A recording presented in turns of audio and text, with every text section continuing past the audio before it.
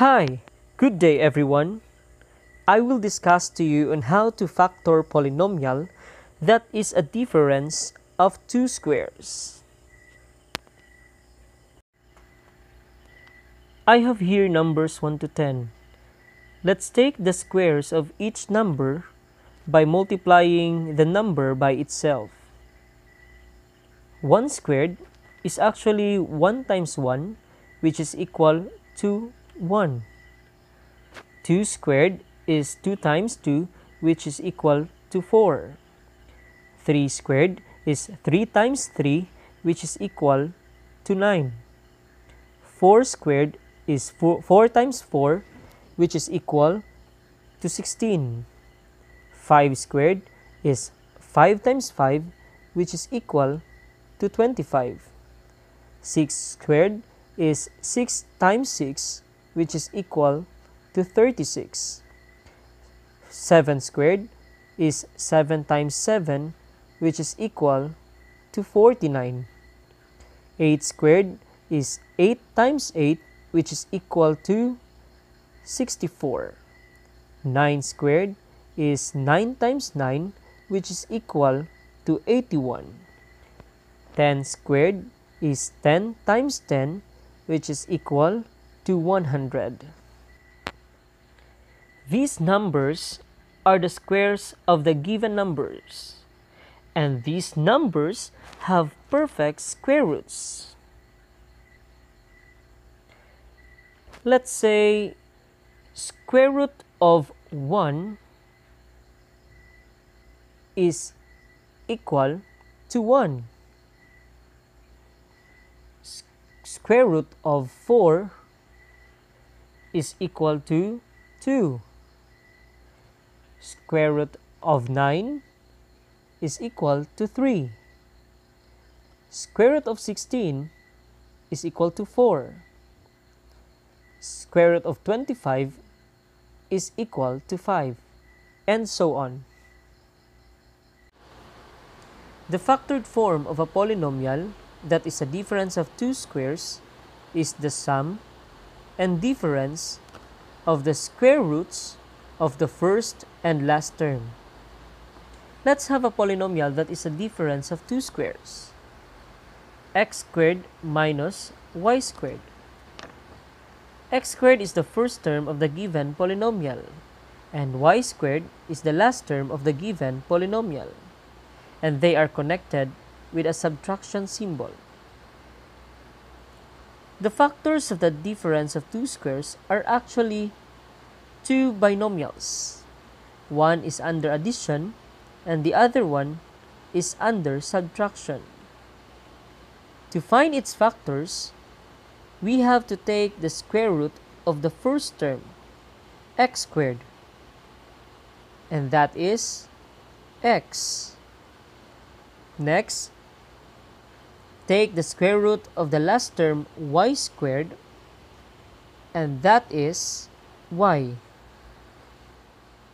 Therefore, the factored form of x squared minus y squared is the quantity x plus y times the quantity x minus y. Let's have an example. Factor 4x squared minus 9. 4x squared is the first term, and 9 is the last term. Take the square root of each term. The square root of 4x squared is equal to 2x. Remember, to take the square root of a variable, just copy the variable and divide its exponent by 2. The square root of 9 is equal to 3. Again, we have two binomial factors for the difference of two squares.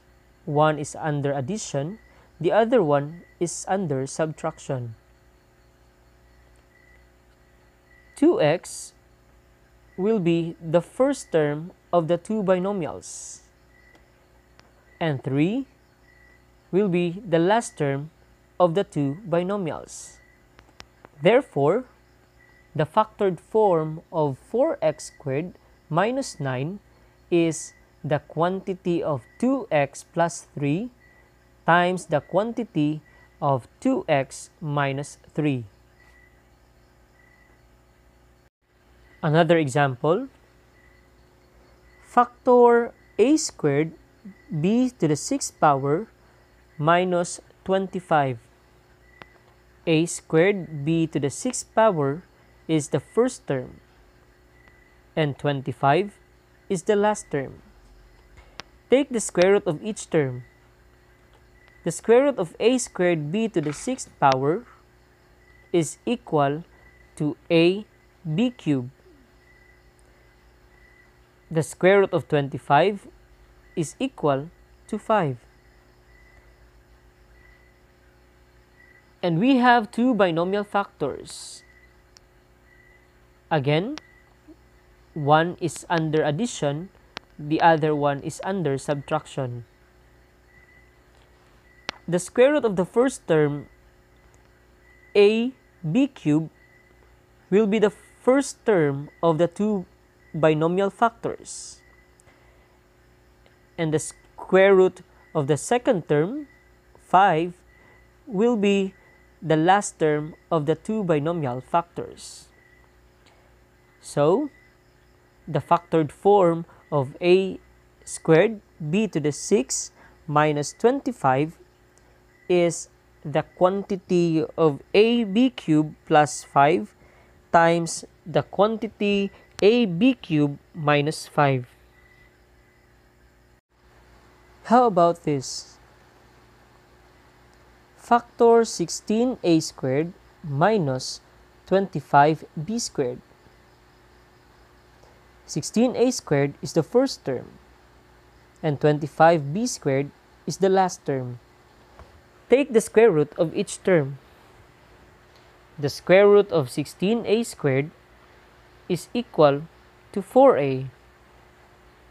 The square root of 25b squared is equal to 5b. Express the factors as two binomials. The first binomial is under addition, the second one is under subtraction.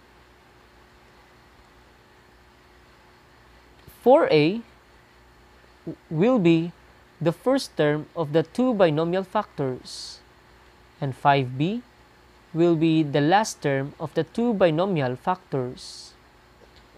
Therefore, the factored form of 16a squared minus 25b squared is the quantity 4a plus 5b times the quantity 4a minus 5b.